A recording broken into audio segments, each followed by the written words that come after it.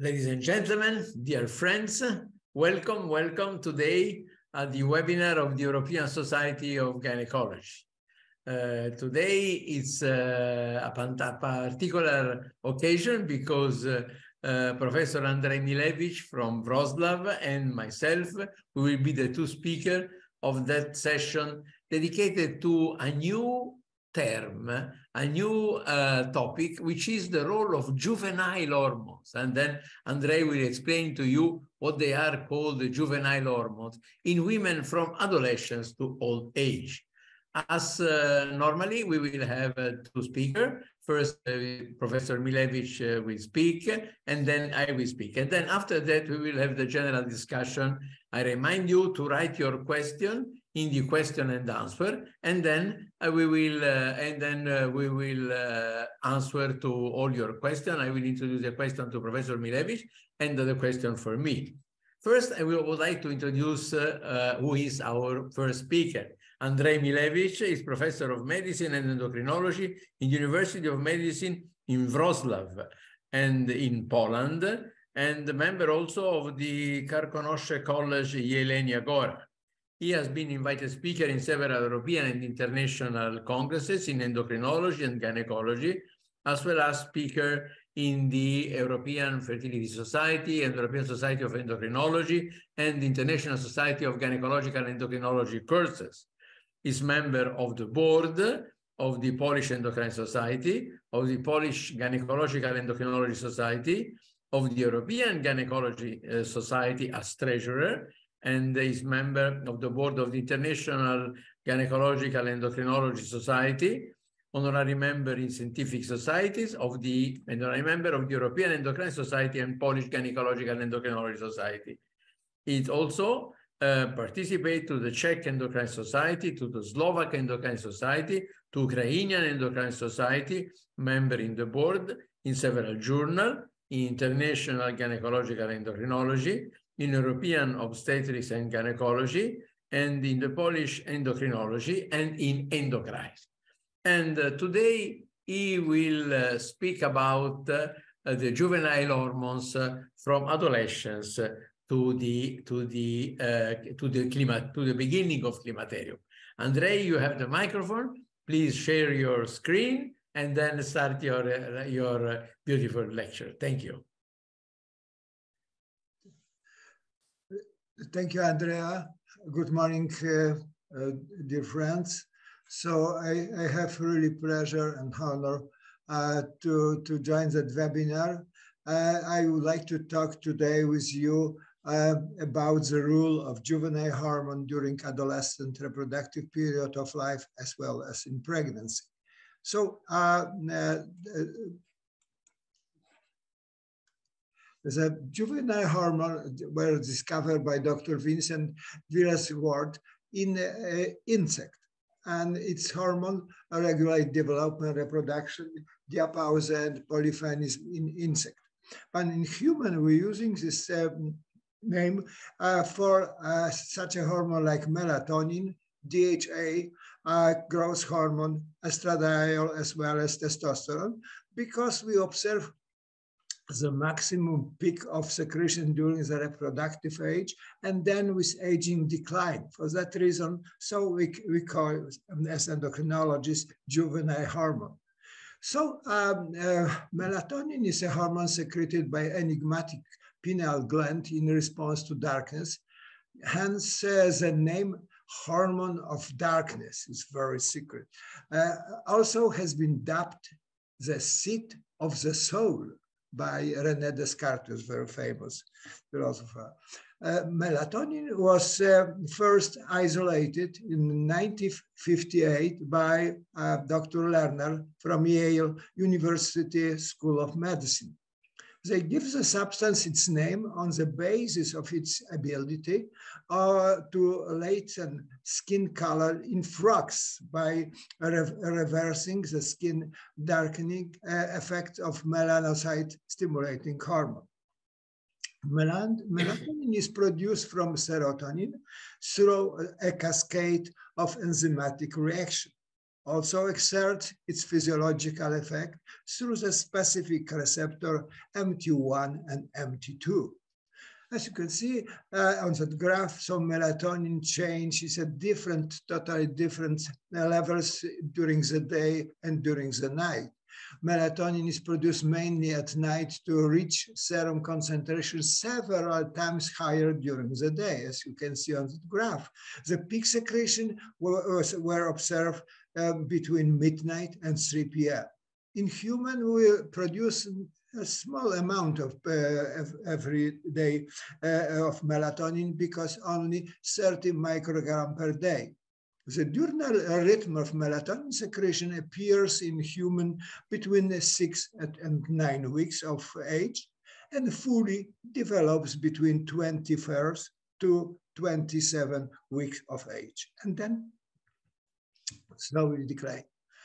So the peak of nocturnal secretion amplitude occur between 5 and 10 years, as you can see. It's a very high peak in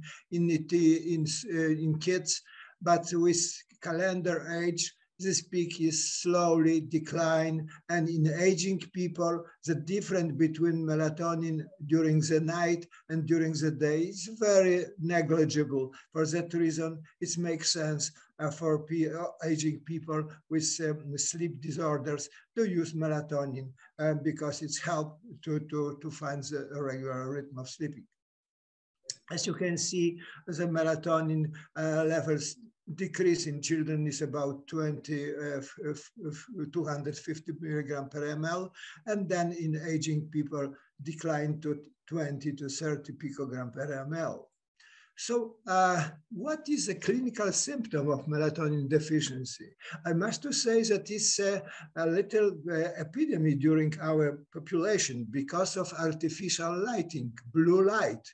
We spend too much time front to the computer or to phone screen, and then we can expect it such a symptom like failing sleep or proper sleep pattern, fatigue during the day, deterioration of physical condition, or neurotic or depressive status. If such a symptom you observe in your patient or in yourself for a long time, so it's necessary to estimate its level of melatonin because melatonin treatment can be helpful for you or for your patient. So what we can say about melatonin and puberty? As you can see on that graph, this beautiful graph which show the fantastic peak of melatonin during early childhood and then after puberty decline with our aging process. Melatonin is known to inhibit pubertal onset in normal children. At pubertal time, its level shows sharp decline, 75%, as you can see on that graph. It is believed that this decline always is a surge of hypothalamic GnRH and the start of cascade of pubertal changes. Highly differences were also found in day and night and total secretion of melatonin in different tenor stages. Is very important. And a significant decrease were observed in girls and boys in stages 1 and 2 of tenor. But it was during the puberty, they don't observe, the researcher don't observe any correlation between the secretion of melatonin and the serum estradiol, testosterone, LH, FSH, or DHA sulfate levels. What we can expect it in people who have a penile region tumor, which are very rare, as I can say, looking for literature. I can find one paper, very interesting, including 21 patients with penile region tumors. And as you can see, 8 patients show normal melatonin secretion levels. 6 cases as a lack of night maximum plasma value, and 7 of these cases show extremely high the levels of melatonin in comparison to healthy population. The author of this publication don't found any correlation between melatonin secretion and histological type of the penile region tumor. So it's also a lot of paper according to the relation between melatonin and breast cancer. Several studies suggest that melatonin may influence the growth of breast cancer. I must say that the study, including 74 untreated breast cancer in different stage, in comparison to control, showed that serum melatonin were significantly higher in patients with cancer in comparison to control. What was very interesting that melatonin concentration were higher in breast cancer patient with best prognosis. I mean estrogen receptor positive and nodule negative cases. So what we can say about melatonin and pregnancy? So the experts don't recommend melatonin for insomnia, which we can observe in some of the pregnant women. But according to fertilization, so it's observed success and pregnancy rate were improved by melatonin treatment. This fertilization rate was 50% higher in melatonin treatment cycle compared to the previous melatonin-free cycle. It's a very, very, very interesting and very important news, home message. So the second juvenile hormone is dehydroepiandrosterone. Dehydroepiandrosterone is produced by zona reticularis in adrenal glands, and the DHA and DHL sulfate are not themselves androgen, but it's instead prohormone, and that converted, as you can see on that graph, to testosterone and estradiol, and DHA, dehydroepiandrosterone, and its sulfate form play really, really important role in our human steroidogenesis. You must also remember that DHA and its metabolites act as neurosteroids. It's absolutely very important for that reason. So the people who treated with DHA have observed increase their well-being. So this neurosteroids effect is via membrane receptors such as gamma aminobutyric acid alpha or N-methyl D-aspartate receptor, or also via PPAR alpha or pregnen XX receptor on androstenol or estrogen receptor beta. So as you can see on that graph, the secretion of DHA is present two peaks. The first one between fetus and puberty, and then between puberty and in the adult. So the peak was observed in adult between 20 and 30 years. And then it decline, as you can see in females, according to depends of the calendar age. So the levels of DHA decrease. Very important crucial role play DHA in adrenarche. Adrenarche is a physiological condition that usually occurs after 5 years of age due to the maturation of the adrenal cortex, and it's characterized by the rising of adrenal androgen DHA and DHL sulfate.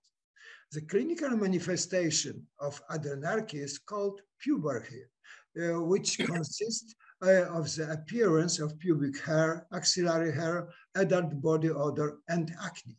Puberty is considered premature if it appears before the age of 8 years in girls. There are two major forms of premature sexual maturation. The first one is gonadotropin dependent, as central or through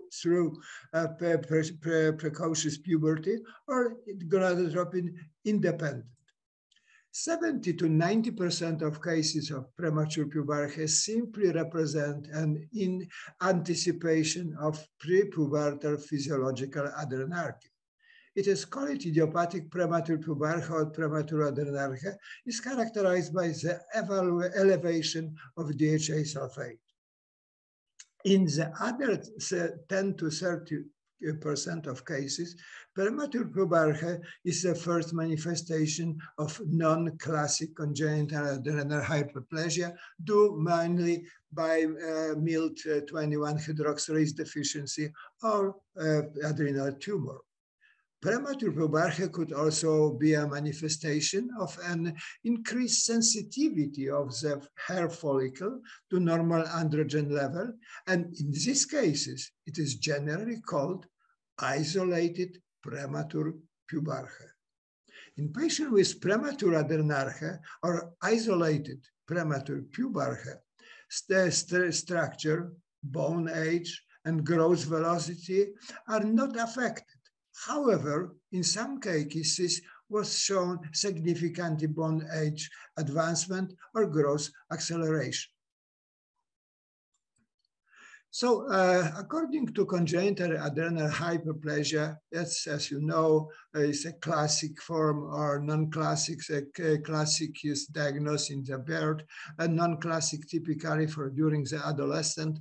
A female with congenital adrenal hyperplasia depends on severity of the enzymatic defect, may have genitalia that appears different from what is expected for girls. Early puberty, depending voice, short height, acne, excessive facial or body hair, and menstrual irregularity. The most common form of congenital adrenal hyperplasia, especially non-classic, is a 21 hydroxylase deficiency, which we can diagnose estimated 70 hydroxyprogesterone if it's the basal level is over 200 nanogram per ml, and bone age is advanced of 2 year, DHA sulfate increase, so that we can recognize non-classic 21 hydroxylase deficiency. So the other form of congenital adrenal hyperplasia listed here, so are very rare. So adrenal tumor is also one of the cases when we observe elevated DHA. So it's sometimes malignant and sometimes it's benign. However, so we observe Cushing syndrome. The symptoms are typically according to the moon face, round red face, humped and back of neck, purple stretch marks, skin changes, rapid weight gain, as well as patient present blood pressure, high blood pressure, low potassium levels, headache, and very often we observe diabetes. And typical is a central obesity with very thin hands and legs. In contrast to excessive amount of DHA, there's a low amount of DHA we observe in adrenal insufficiency. It could be to form primary adrenal insufficiency and secondary adrenal deficiency with hypopituitarism result in long-term low or undetectable DHA levels. In contrast, in isolated gonadal insufficiency, the androgen prohormones are usually normal as the major product of this hormone and is the adrenal gland and peripheral conversion.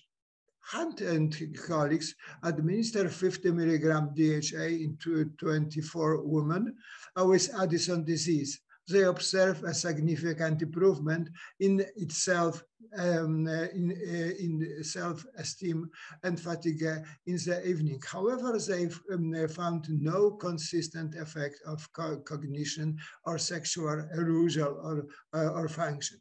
I must say that President John Kennedy also have Addison disease, and he used DHA for a long time.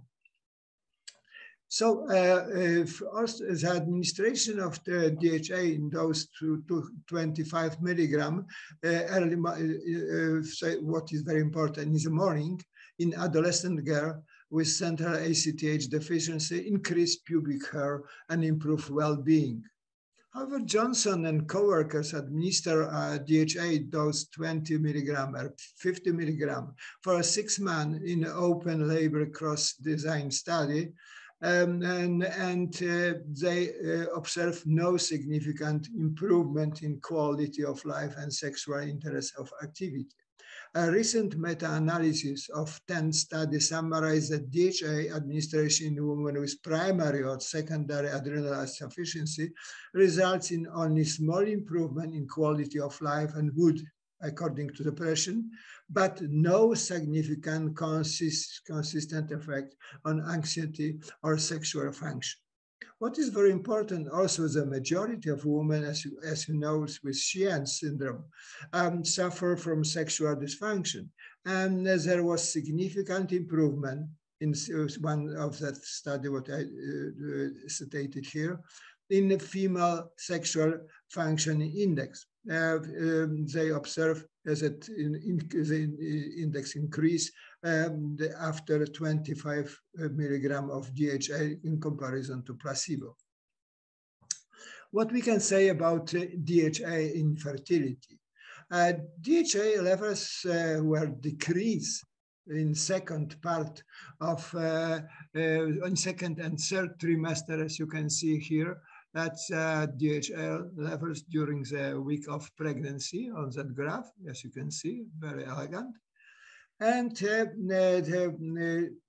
it's play a very important role, especially in vitro fertilization clinic. 25% of that used for lady before IVF, the DHA supplementation. And the best results, as you can see on that graph, they receive most of this center if you receive the high levels of DHA. And if the levels of DHA was 1,850 nanogram per ml, in that group, they observed the biggest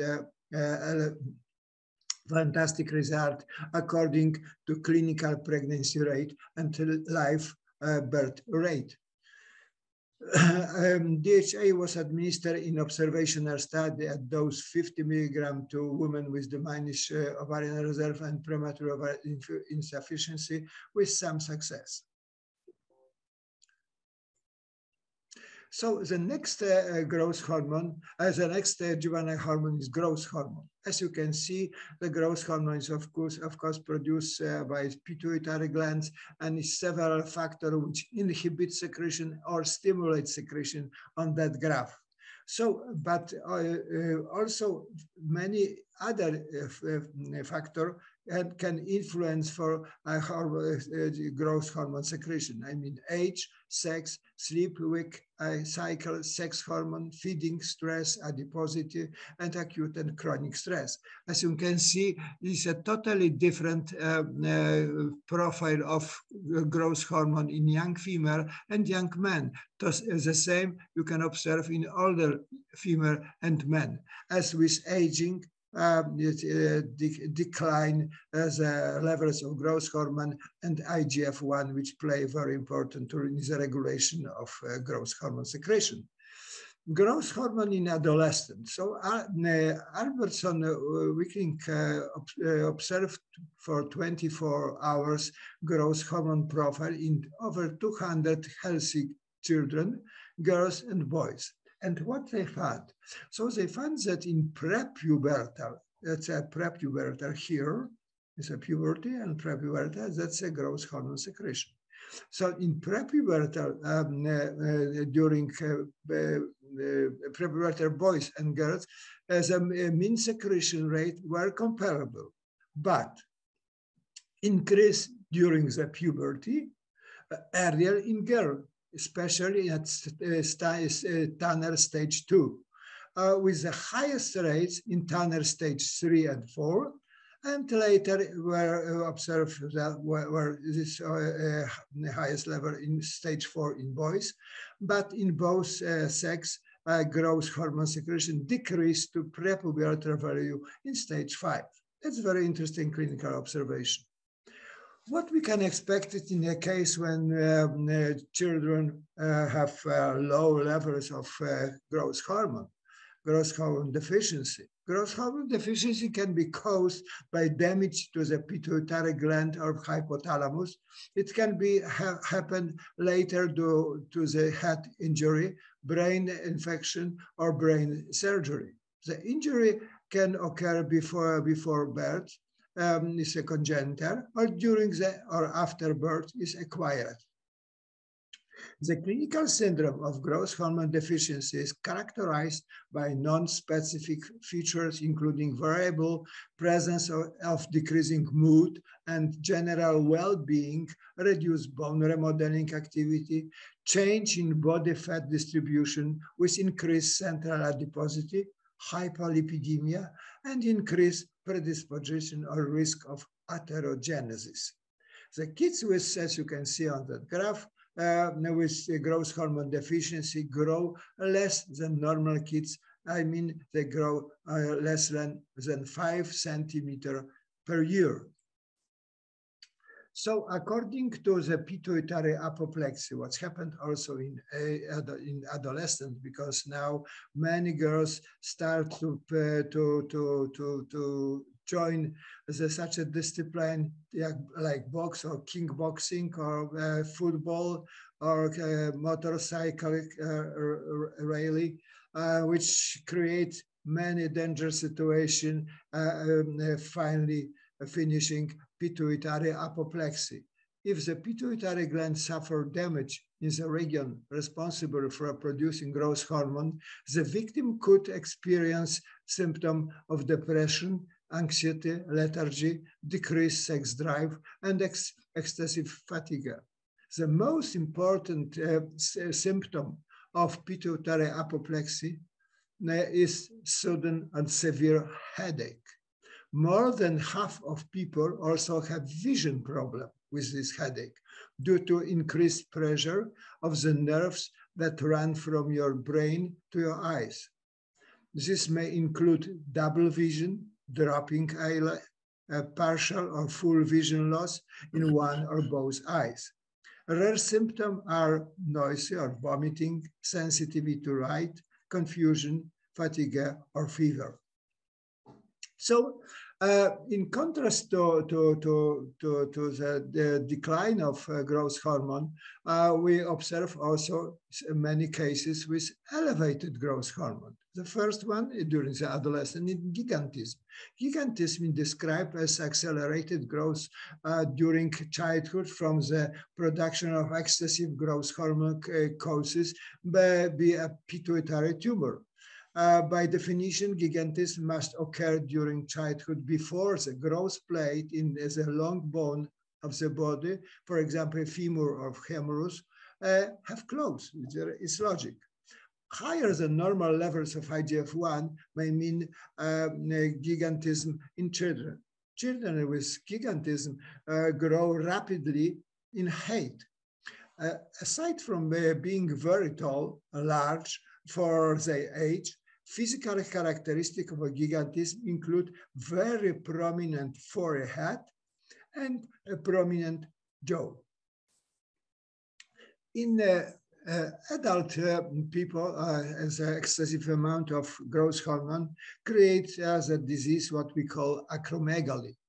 And it's developed when pituitary glands release too much growth hormone by tumor into the body over a long period of time. When growth hormone enters the blood, this signaling with liver to produce another hormone called insulin-like growth factor. IGF-1 is a hormone that actually causes bone and body tissue to grow. And as you can see, the face of this young girl with acromegaly changed to the previous status, and several clinical symptoms can be observed in cases with acromegaly cases, with large lip, nose, macrognathia, large hands and feet, skin sicknesses, and headaches, visual changes, menstrual dysfunction, loss of libido. What we can say about growth hormone and pregnancy? In pregnancy, pituitary growth hormone is gradually replaced by placental growth hormone, as you can see here. Placental growth hormone, and this growth hormone during the normal, it's like a scissor look. So levels of placental growth hormone in maternal circulation increase throughout pregnancy from as early as 8 weeks of pregnancy, with maximum level around the week 35, as you can see here. The pregnancy-induced rise in placenta growth hormone levels in the growth hormone deficient patient was comparable to the rise seen during normal pregnancy and was not suppressed by the concurrent human growth hormone treatment. The maternal serum levels of placental growth hormone reflect placental function and fetal growth. As you can see, that's a normal pregnancy, it's IGF-1, placental growth hormone, and this growth hormone, and this acromegaly with pregnant woman. It's totally different profile of IGF-1, the plateau of growth hormone, and increase like in normally pregnancy placental growth hormone we observe. Can be treated with growth hormone pregnant women. So I must say that it's a negligible number of studies. Growth hormone therapy has not been studied in pregnant women. However, in animal study, growth hormone has not been shown to cause birth defect of other problems. Growth hormone deficient pregnant women may take advantage of growth hormone substitution during the pregnancy, but this issue still remains unresolved. The drug should be used during the pregnancy only if clearly needed for life suggestion. So the last but not least juvenile hormone is estradiol in women. Estradiol is produced, of course, by the ovary and adrenal, and during pregnancy by placenta. Estradiol level is lower than 1 picogram per ml, usually indicated as a prepubertal stage. Beginning between age 10 to 13, teenage hormone kick in, producing physical and emotional changes, what you observe in teenager. Bernstein and all found in premenopausal women from United States with earlier menarche higher serum estradiol level in comparison to Chinese women with later menarche. The time of menarche decided about the estradiol levels during the adult life. Also very important second point is obesity. And the other study shows that early age of menarche together with adult overweight of obesity result twofold greater level of estradiol in follicular phase in comparison to women with menarche at age 13 or later. That's the table show you the levels of estradiol. It depends of Tanner stage in young girls. As you can see, it's change and is decline. So estradiol and mood disorders in adolescents. Mood disorders and health risk behavior increase in adolescent puberty is considered to contribute to these events. However, the precise impact of pubertal hormone changes to the emergence of mood disorders and risk behavior is relatively unclear. 3 longitudinal and several cross-sectional studies indicated potential association between estradiol and certain mood or affective status, especially depression and mood variable, so that are insufficient data to confirm that the rise in estradiol during puberty is causative. Endometriosis, that's the second, the next is the clinical case when we observe elevated levels of estradiol. Endometriosis is predominant and estrogen-dependent condition that is mostly commonly diagnosed in women who are between 30 and 40 years old. Estradiol, which reaches endometriosis by circulation or is produced locally by endometric tissue, acts as a steroid hormone to regulate growth of this tissue.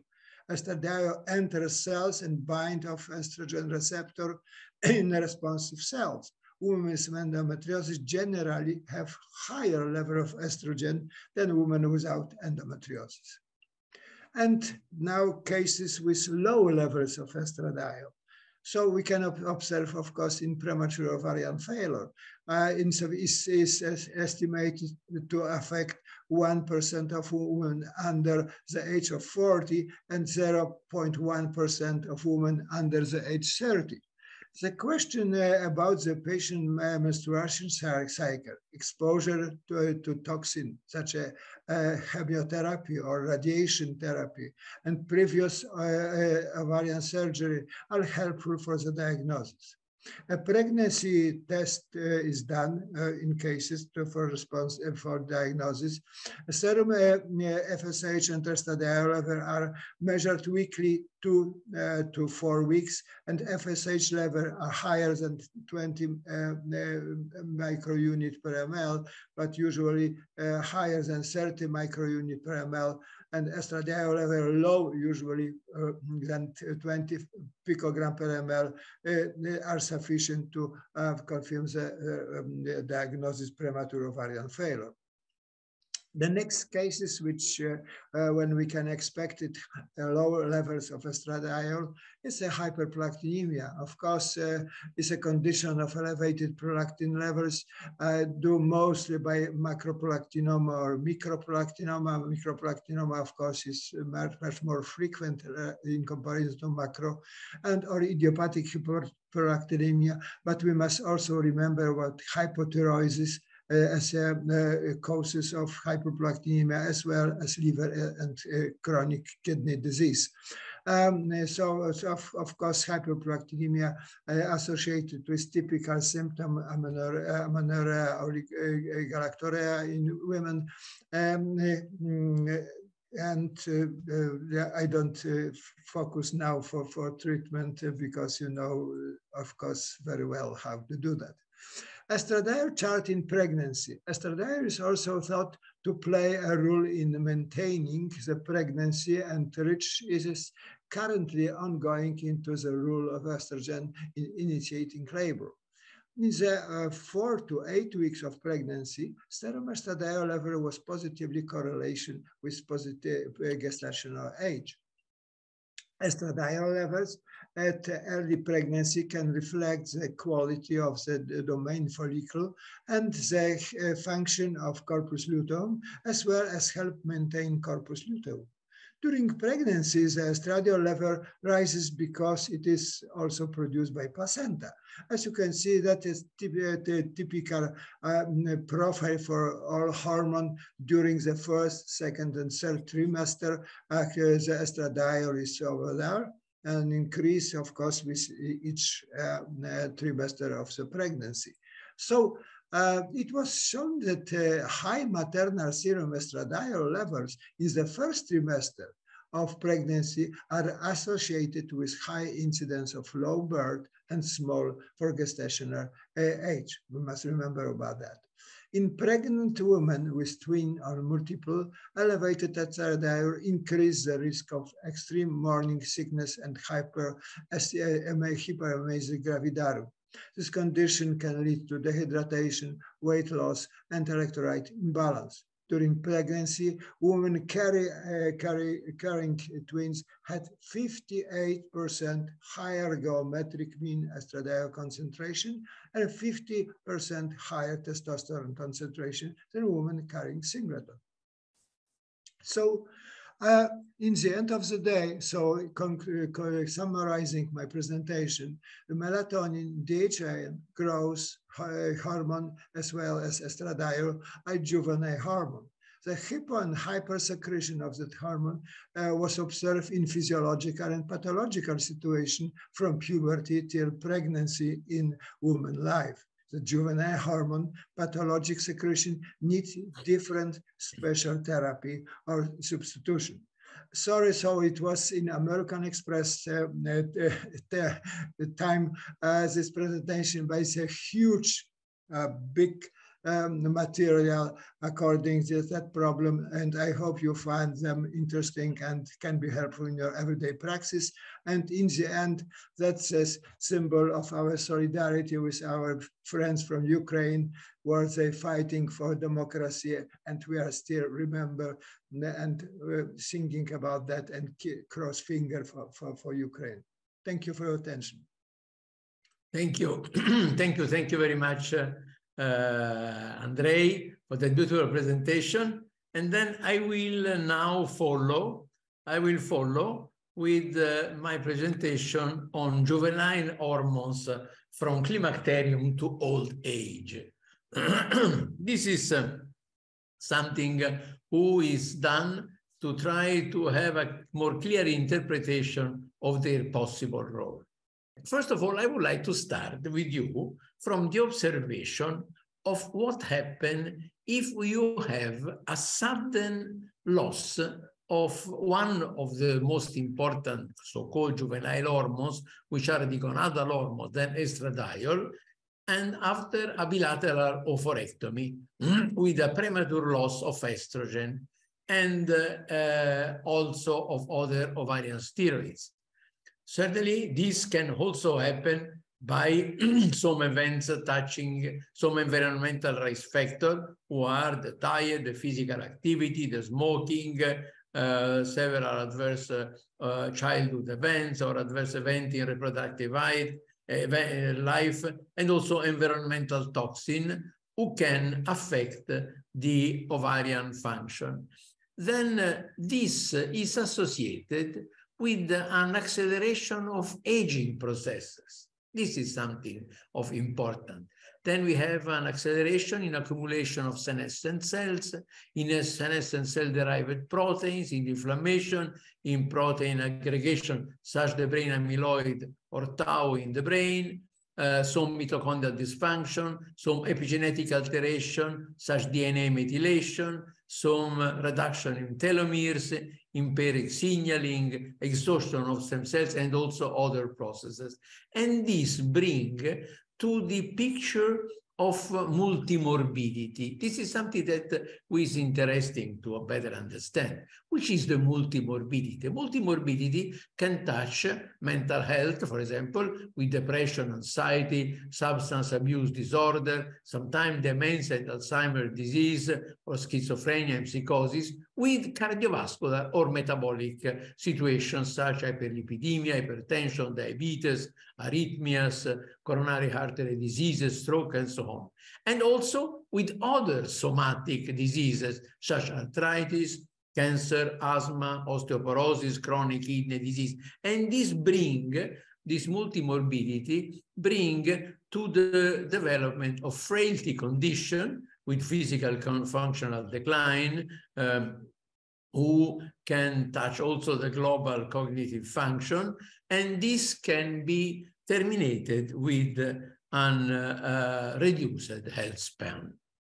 Then in the female aging, we have different parameters who touch at the same time. One is the menopause, the other is the adrenopause, then the somatopause, and then the melatonin system impairment. Going now to the symptoms of menopause. As you can see here, the symptoms of menopause are associated, some are central symptoms, such as flushes, depression, anxiety, cognitive changes, but also we have skin symptoms, such reduced skin thickness, reduced elasticity, hydration, increased brightening. But we have also important metabolic changes who are associated to weight changes, such as weight gain and increased visceral adiposity. But at the same time, we have also the musculoskeletal. The musculoskeletal changes are associated to osteoporosis and osteopenia, but also to osteoarthrosis with joint pain and sarcopenia. In the other side, we have symptoms of the urogenital aging, which are some clear from the genital tissue, such vaginal dryness and vulvar itching, and burning, but also symptoms of the urinary system, such as dysuria, urinary frequency, urgency, and recurrent lower urinary tract infection. And certainly, one of the major symptoms is the changes in sexual function, because the sexual function is strictly dependent from the effect of hormones, not only on the genital tissues, but also on the brain, with a decreased sexual desire and dyspareunia. And okay, when we speak about this symptom, each one of them have a series. They have been strictly and very well characterized by the factors who are the cause. First of all, you have to remind that at the same time of the menopause, with increases in gonadotropin and lack of gonadal steroid, we have also the adrenopause, which is characterized by a reduction of delta-5 androgen, DHEA and DHEA sulfate, and the reduction of also of beta endorphin, while you have a continuous progressive increase of cortisol. And at the same time, but we have also the somatopause, that it was described by Professor Milewicz, with reduction of growth hormone and IGF-1, and reduction also in melatonin production. When you go to see vasomotor symptoms, they have been clarified, they've been clearly established that they are dependent from the increase in central noradrenaline, the reduction in dopamine and serotonin, but also the increases in cortisol, dynorphin, kisspeptin, and neurokinin B. And when you go to the symptoms related to the, to the mood and cognitive function and neuroendocrine activity, if you go in, you can see that they are dependent in the increase in noradrenaline, reduction in dopamine and serotonin, but also a reduction in central GABAergic function and reduction in beta endorphin, but allopregnanolone, and all androgen, androstenedione, testosterone, DHEA, DHEA sulfate, reduction of estradiol, increases in cortisol and in beta amyloid. The same is for the urogenital symptom. You can see that in urogenital symptom, you have the association as causes of reduction in estrogen, but also the reduction in androgen coming from the adrenal gland. When you go to see the metabolic and cardiovascular changes, it's important to note that in addition to the effect of changing the gonadal steroids and changing in metabolic factors such as FFA, free fatty acid, low density and cholesterol, changes in leptin, in renin-angiotensin system, we have also the effect of the reduction of the somatopause, the reduction in growth hormone and IGF-1 and growth hormone IGF-1 ratio. And the same is when you go to the muscular changes. Muscular changes are certainly dependent from the somatopause and the lack of androgen. And bone remodeling changes is also dependent from the specific changes in cytokines, but also in the reduction in androgen and testosterone and DHEA. And also the skin aging and hair changes are dependent from the reduction in estrogen-androgen ratio, but also the reduction in testosterone and dihydrotestosterone. Then you can see from that picture that all these changes are the summatory factor of what happened in the pituitary gonadal axis, but also what happened in pituitary adrenal axis, what happened in pituitary production of GH and liver production of IGF-1 and reduction of melatonin. Then, when we speak about the female aging, the menopause, in the menopause, you have early climacteric symptoms such as flushes, vulvovaginal atrophy, genitourinary syndrome of the menopause, sexual dysfunction, and mood swings and anxiety. But we have also long-term problems that we have to take care, such as pelvic oral prolapse and urinary incontinence, cardiovascular diseases and metabolic syndrome, osteoporosis and fracture, and problems touching cognition and dementia. And all these are characterized by specific changes. For example, hot flashes and sweats, they are depending from the different changes of rising noradrenaline, declining dopamine and beta endorphin in the anterior hypothalamus and in posterior hypothalamus.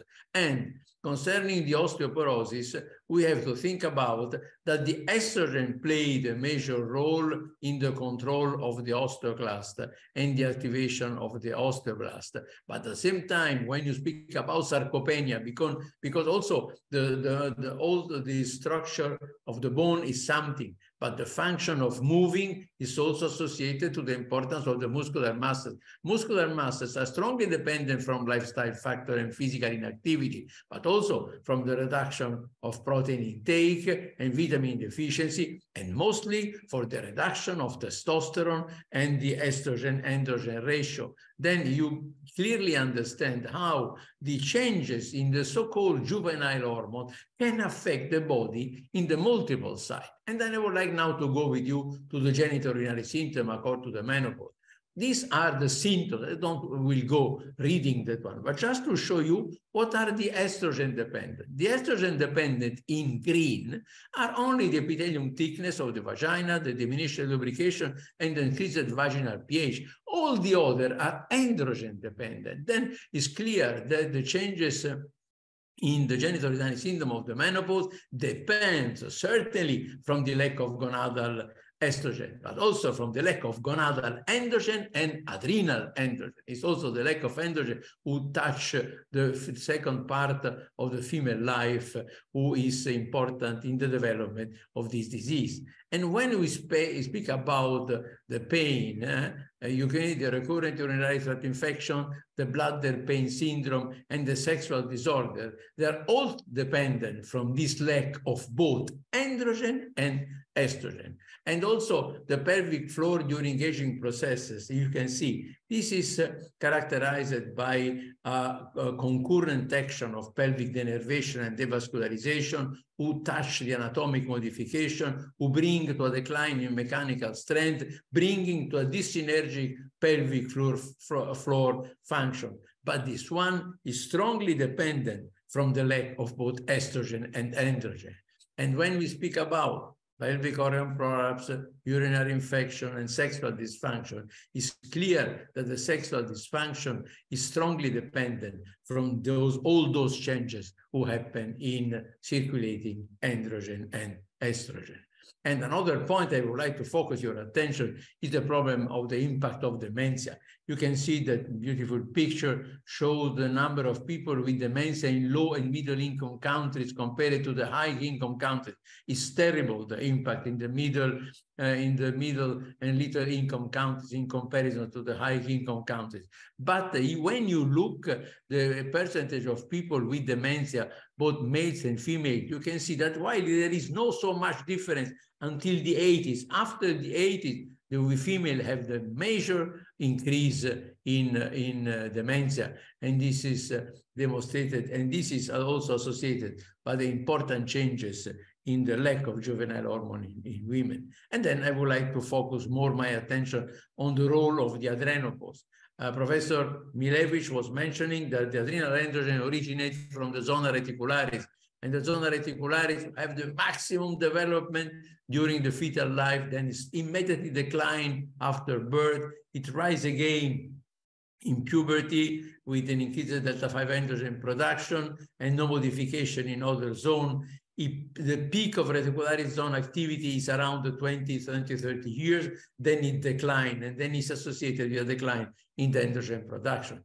But androgen are fundamental. In effect, you know, in adrenarche, you have the beginning, it was mentioned by Professor Milewicz, development of sexual hair, libido, bone density, stature, muscle mass, and immune function. But this is exactly the opposite what happened in menopausal senescence. In menopausal senescence, you have exactly the decrease of all these points. And this is depending from the lack of androgen. And in fact, if you see what is the behavior and the pattern of circulating the HCA sulfate in men and women, we have a gender difference as absolute levels, but absolutely no gender difference, no difference in the behavior during the life. We have the progressively declining concentration after our 20, 25 years during all the life, while the major regulator of the adrenal gland, who is cortisol, don't show any gender difference, but show a progressive increase during the whole life.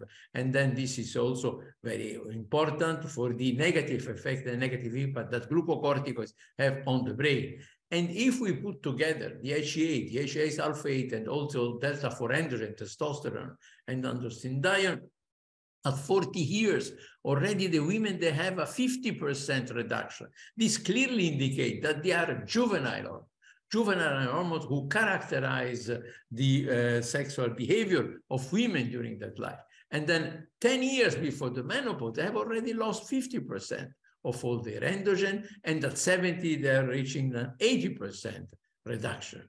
And then, you know, this makes that we have an association concerning the effect during the life of higher cortisol, who have an effect on gluconeogenesis and stimulate anxiety, depression, cognitive function, negative mood, and negative libido, and aging and menopause with lower estrogen and lower DHEA with lower androgen and lower allopregnanolone also. This is also important. They are not only the changes, in this also, it was not focused, but also allopregnanolone decreases after menopause and decreases in aging process. And this is one major part of the changes in central mood. And then I would like to push you to reflect, what is the role of the androgen in menopause? In the androgen menopause, even more in surgical menopause, you have the reduction of delta-4 androstenedione and testosterone, while at the age of the menopause, we have the already age-related reduction of DHEA and DHEA sulfate. And all these together are causes of the normally observed changes in female sexuality and libido, in mood changes, and in some individuals in development of cognitive pathologies, and also negative changes of well-being. I remind you, while it's important DHEA, which is in equilibrium through sulfatase and sulfotransferase with DHEA sulfate, it can be dehydrogenase to androstenedione, who can be aromatized to estrone, and then androstenedione can be transformed to testosterone, who can be either reduced to dehydrotestosterone by dehydrogenase or aromatized to estradiol. That this means that after the menopause, when the women, they have no more steroids coming from the gonads, the DHEA remain the only precursor for total estrogen and androgen in peripheral circulation. And DHEA is not only responsible of what are the circulating concentration of estradiol, testosterone, and so on, but at local level, at tissue level, responsible of the local concentration of both estrogen and androgen.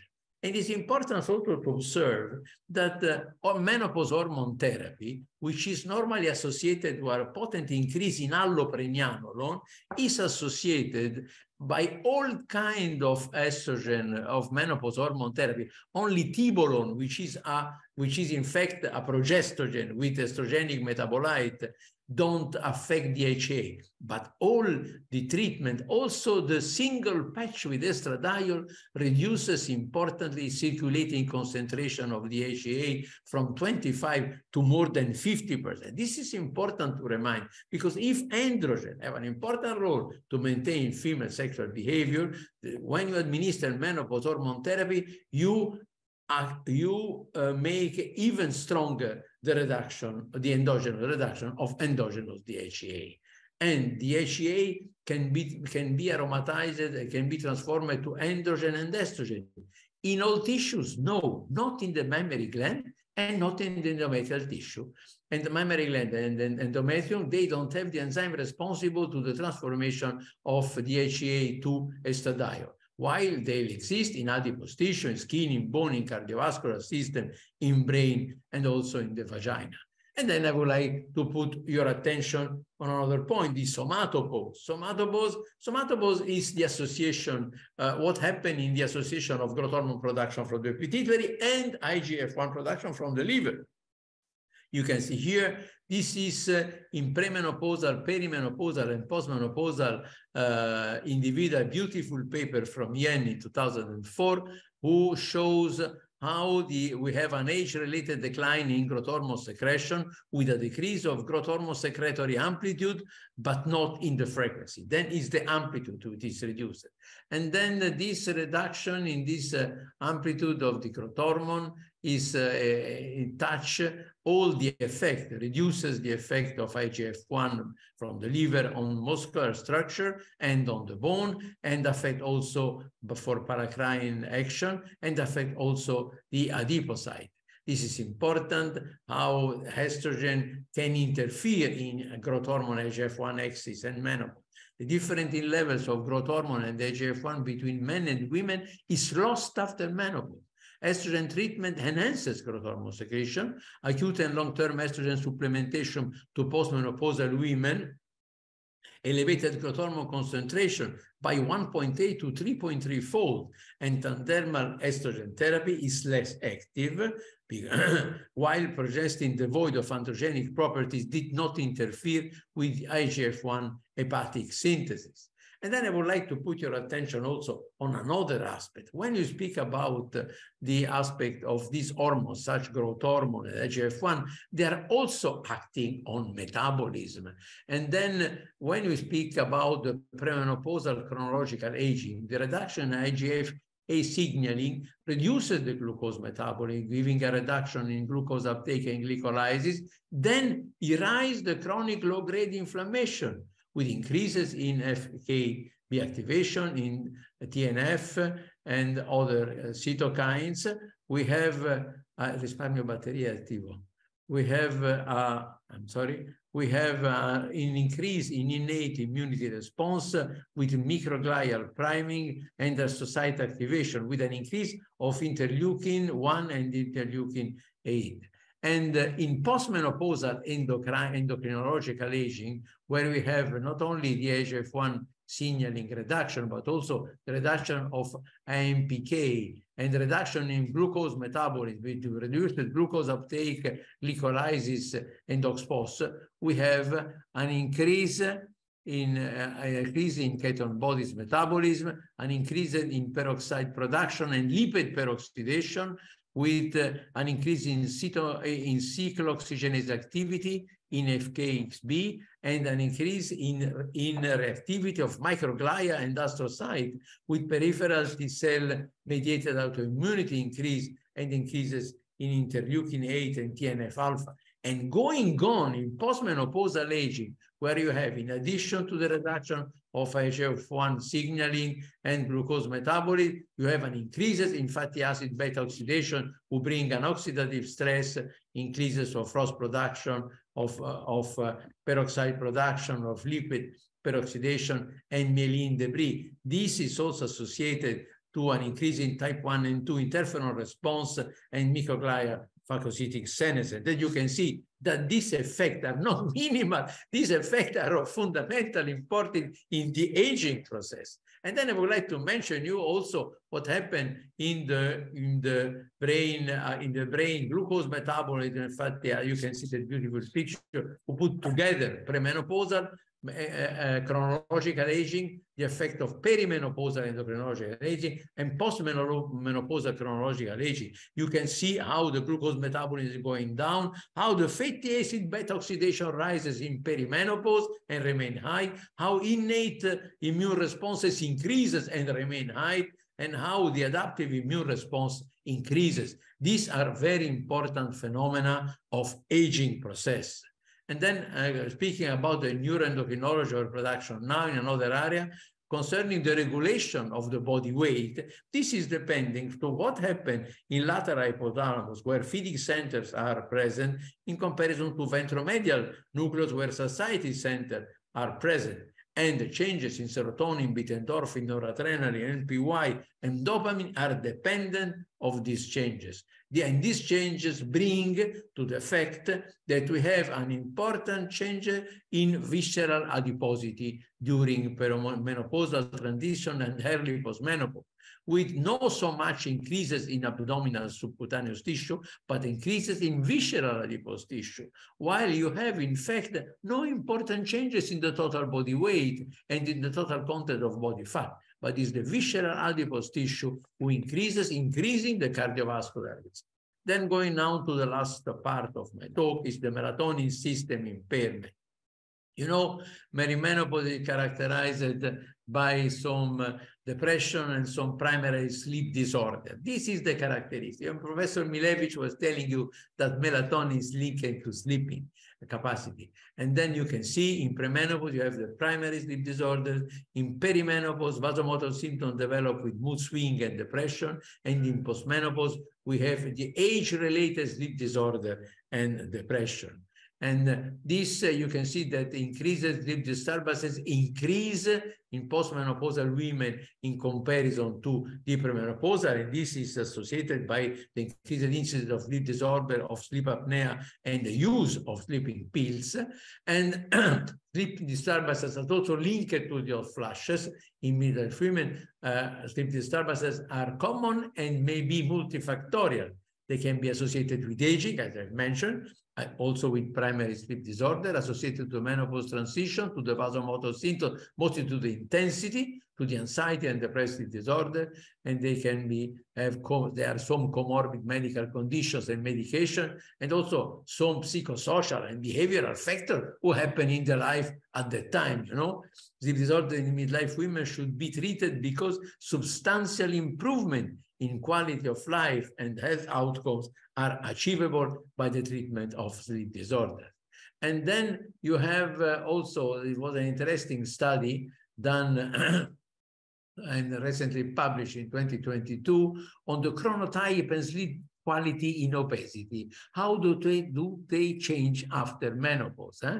And in the summary, the author concluded in the management of postmenopausal women, especially those experiencing obesity, careful assessment of sleep disturbances and chronotype and subsequent development of the most appropriate treatment, including nutritional management, should be part of the treatment routine. And you can see here that they clearly associate the fact that the environmental factors such lifestyle and obesity, such visceral adiposity, together with the decline of estrogen and decline of melatonin and the increasing cortisol that I have already mentioned before, they are the major cause of the sleep disturbances with a reduced sleep duration, early awakening, who changes the morning chronotype of the individual. And as you know, the chronotype is fundamental for the life extension, for the duration of life. Then, dear friend, I think that menopause can cause frailty, vulnerability, diseases, sleep disorders, changes in lifestyle, loss of sexuality. And the solution is all together, it's not one. It's estradiol, is progesterone, is DHEA sulfate, and is also melatonin. And the intervention, they have to be done by that way, and the optimal time of intervention is at the beginning, because you remind that age is the most important risk factor for age-related disease. Age-related multimorbidity impacts on healthcare cost and quality of life. The common mechanism of aging underpins age-related disease, and intervention targeting those mechanisms may delay the onset of multimorbidity. You can see here, oxidative aging is something, the multi-system loss is another something, the single morbidity are another point, but when we have accelerated incidence of multimorbidity, the adverse outcomes are terrible. And then the optimal time for intervention is before the beginning or just at the beginning of the symptom, and the actor in our scenario are estradiol, progesterone, DHEA, and melatonin. I thank you very much. And then, dear friends, I will go now to the question. Please write your question and we will answer. Okay, we have a first question from Alina Urbanovic. Dear Professor Milewicz, thank you very much for the informative lecture and support to Ukraine. I'm sorry, it's not a question, it's a declaration of love to Ukraine and to Professor Milewicz. I thank you, Andrei, for your question. Then that's our feeling. I know that you are also singing like myself. Then we have another question from an anonymous. What kind of melatonin dose you recommend for the management of sleep disorder in children and adolescents? So according to the melatonin in children, so I can start with small dose, like 1 milligram, and then, so it depends of how it works. So every 4 weeks, I can start with 1 milligram for 4 weeks. If it not works, then so after I can increase the dose to 2 milligram for next 2 weeks, and then to 3 milligram, but not a bigger dose in children. According to the adult people, I can start with 3 milligram in the bedtime for 4 weeks. If it not works, and every 2 weeks I increase the dose for 3 milligram, but not higher than 9 milligram finally per day. I think it works, especially I can recommend for people who have really problem with sleep disorders. Then I would like to ask you, I will add to add. And then you continue with the same dose? Or, yes. And when you reduce or you decide to... So if the dose is sufficient and you are satisfied for your sleep, so it continues because it's not toxic and it's that effective dose, and it's okay. Then this is important. You know, Professor Milewicz tell you this is not toxic, that once that you have defined the good dose, you can continue in the time. And then I will answer to Michelle Moreau, and one of our friends. She asked, androgen supplementation at the menopause is controversial. The same with the effect of estrogen supplementation to prevent Alzheimer's disease. Your opinion? Okay, Michelle, my opinion is that we have to measure androgen. Androgens are very easily evaluable. You can measure DHEA sulfate. This is what I am normally using. Or also you can measure DHEA, better DHEA sulfate.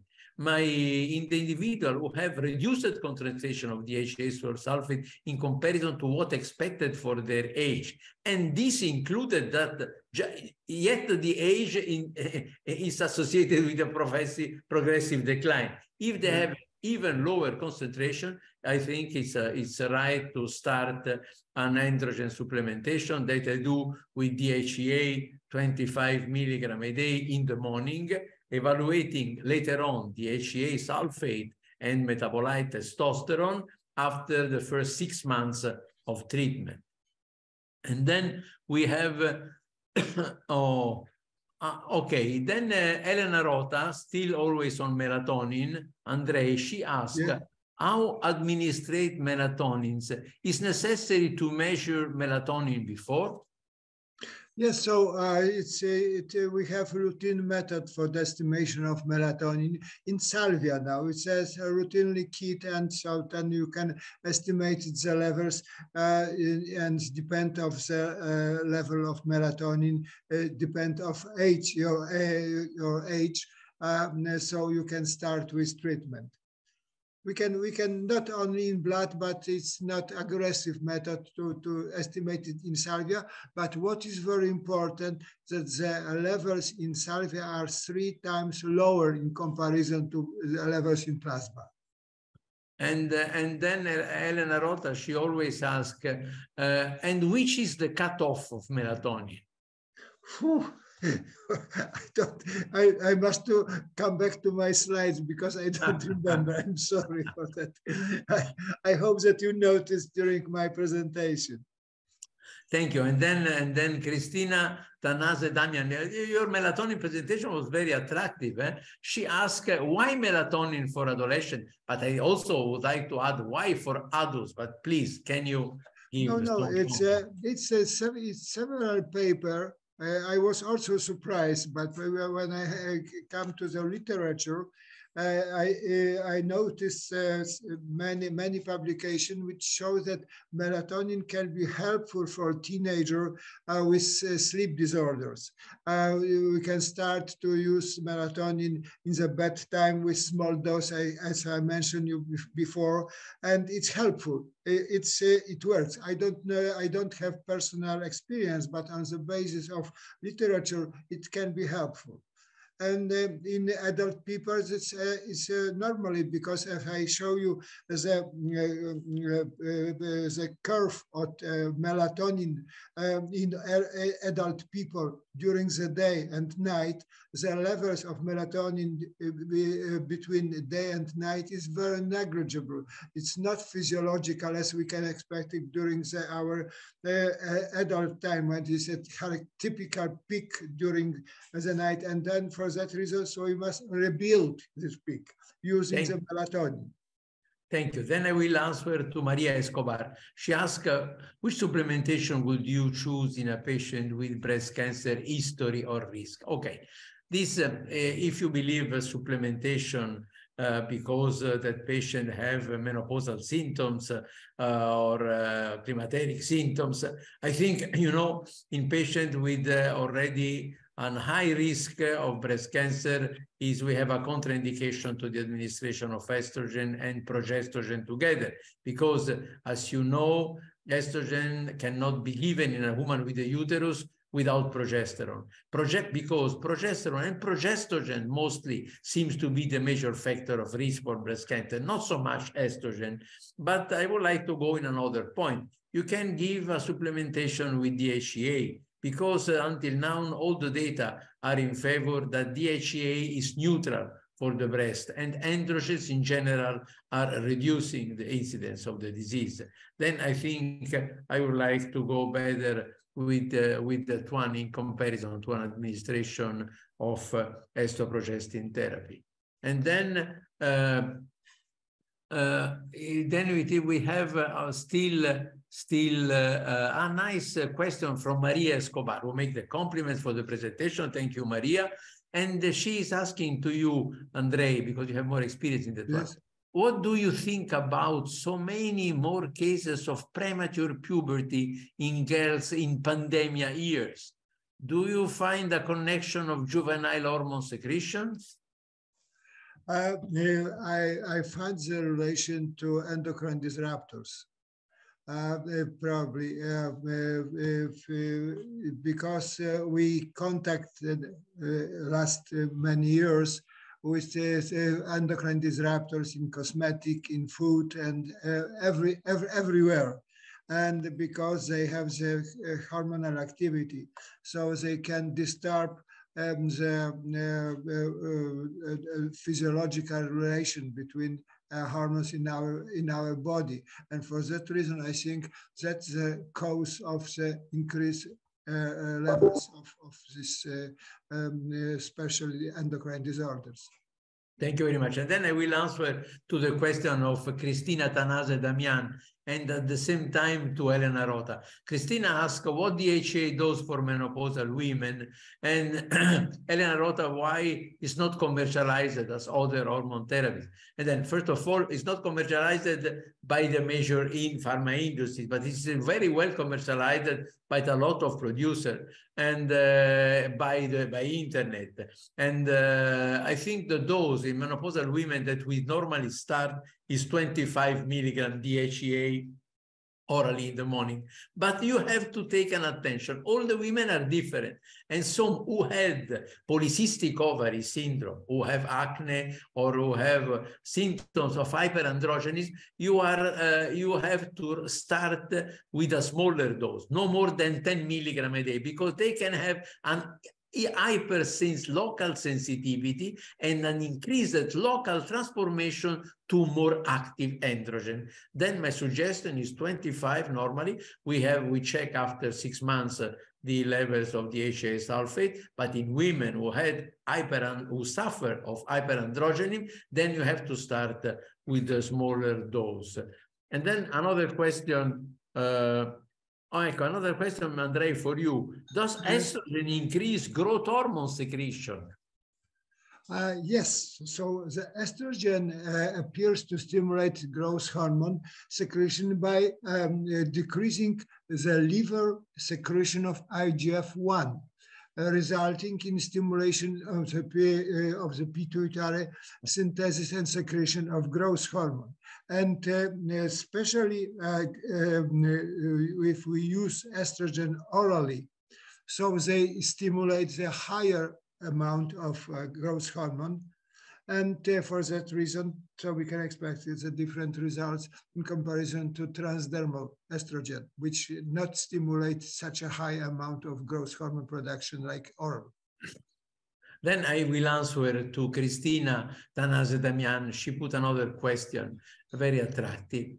So far, a woman with breast cancer before who would like to have an IVF treatment with oocyte donor, no Lenzetto and Utrogestan for her. No, it's absolutely not true. You know, the pregnancy after a breast cancer well treated, and it's not a contraindication to a pregnancy after that. Only is a contraindication if the breast cancer is still existing, present. Then the small amount of estrogen given with a Lenzetto and the small amount of progesterone with Utrogestan, they are nothing in comparison to the 30 nanogram of estradiol that she will have at the end of the pregnancy and 150, 180 nanograms of progesterone at the end of the pregnancy. Then you can absolutely, if she has the clinical condition to face a possible pregnancy, absolutely no problem in using, in giving a stimulation with an administration of Lenzetto of some amount of estradiol and oral or vaginal progesterone. And then, okay, and then is another question, Andrei, for you, yes, from an anonymous. What about the use of melatonin in girl or adolescent with central nervous system disability? So according to the positive influence of melatonin for such a case, a symptom like depression, so I think that we can easy to try to use, and we can expect it probably not in all cases, but we can expect some positive effect. I think so, that we can try to do, because it's much more safety, like to use psychotropic drugs which have some metabolic disorders and create as other complication problems. I totally agree. And then I will answer to Maria Alejandra Martinez. She asked our opinions for subdermal androgen supplementation in the menopause, which are not available in Argentina.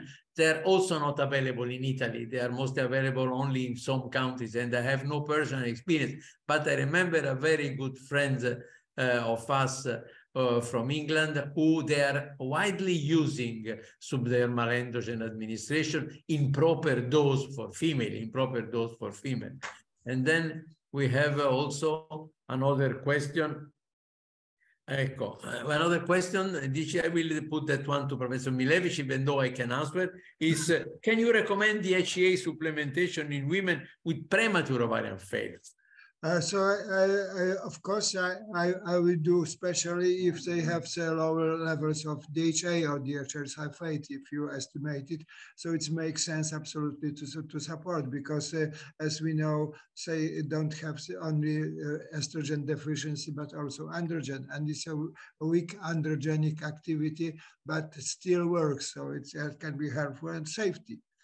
Okay. Because it's not stimulated breast cancer, as we remember Labrie show us these results. Yes, this is the reason why I am also using treatment in patients who have already breast cancer. And then I would like to answer to that anonymous participant, which substitution do you recommend for women over 60 who have already undergone estrogen, progesterone replacement therapy for 5-10 years, but who have many problems even in postmenopause? I will continue. There are no data in the world showing that continuing treatment. I have plenty of patients over 80 and over 90 who are still continuing. Certainly with a regimen, with reducing the dose, not needing menstruation, absolutely, but we maintain estrogen, progesterone administration, and we maintain also the HEA administration. In those patients, we reduce the doses, but we still maintain. I think is this that, we have to stop the treatment when the patient wants to stop the treatment. Then you have not to, absolutely. But but you can maintain the treatment until she perceives the benefit of the treatment. Yeah. Then, dear friends, we are approaching to the end. I have, will you perform in what follow-up? Okay, concerning the follow-up in a patient under DHEA, we measure DHEA sulfate, estradiol, testosterone, after more or less every year, once every year. And also, but also we make a normal check of all the life, of all the vital function. And I don't choose the DHEA. DHEA can be chosen rather than menopausal, other menopausal treatment in patients who don't want to use normal classical hormonal therapy. Otherwise, we can combine all together. Then we are at the end, we have still more than 140 participants, and I would like to ask Professor Milewicz to give its final statement about the importance to evaluate the juvenile hormones in the young individuals until the menopause. And then I will give you also my view for the patients after the menopause. Please, Andrei. So, in my opinion, so that as I show you during my presentation, as a juvenile hormone, especially melatonin, DHA, growth hormone, and estradiol play a very important role during girls' life, and also during, as I say, change and start to be women from the stages of girls. And so we must remember that sometimes the different levels of one of these four hormones not mean pathological stages, because physiologically sometimes they are presented a higher level or lower, but we must remember about the stage of puberty, which is a Tanner stage, stage. And also we must remember about the other disease like hypothyroidism, what is very, very often happens, especially when they start to be adult girls. And for that reason, I recommend you the supplementation by juvenile hormone, for sure, not like in adult women or aging women, as a supplement for young part of our life, but I recommend the juvenile hormone as a treatment for the pathological situation when, for example, it's low levels of estradiol because of hyperprolactinemia. Of course, we can treat hyperprolactinemia, not and then so we can expect that estradiol increase. The same story happened when we have growth hormone deficiency, so we must start with treatment with growth hormone. Then, so we can expect it that these girls have a normal childhood and adulthood, and for that reason, so I think that you must decide this as a doctor in which situation you must start with medicine, and in which situation you must just observe the patient, and if it's the situation is you observe for a long stay, so then you can start with some more precise diagnosis and eventual treatment. And then I would like to give you my answer. You know, aging is aging, and it's written, we have to die at the end. But the aging is different from individual to individual. And we have seen that all those who maintain for longer time those that Andrei described as juvenile hormones, they have an healthier and longer life. Then this is the reason why I suggest to activate since the perimenopause an hormone replacement therapy, and then since the perimenopause and even earlier an evaluation of the lack of delta-5 androgens in women, and then to give a DHEA supplementation. I would like to tell you also, now we had the terrible history of Women's Health Initiative, who have stopped and blocked the utilization of hormone replacement therapy in women for 20 years. And we are now plenty of women who are already 10 years, 15 years after the menopause, who have still a lot of symptoms, and still they are trying to counteract the anti-aging, the aging evolution, the evolution through the aging. And then in this, I suggest, if in the other, I suggest to start early with hormone replacement therapy and to take care also of the circulating DHEA sulfate and then the androgen supplementation.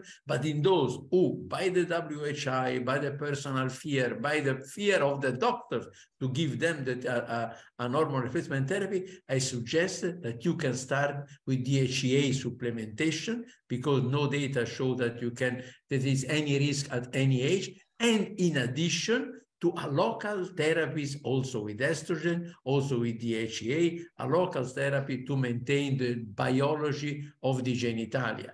I think that the genitourinary syndrome of the menopause, which is one complication of the elderly population, can be very well treated by a local administration of local DHEA and estrogen. And in general, you can maintain the support for the woman who they have not done hormone replacement therapy, if they are still symptomatic, activating the DHEA administration.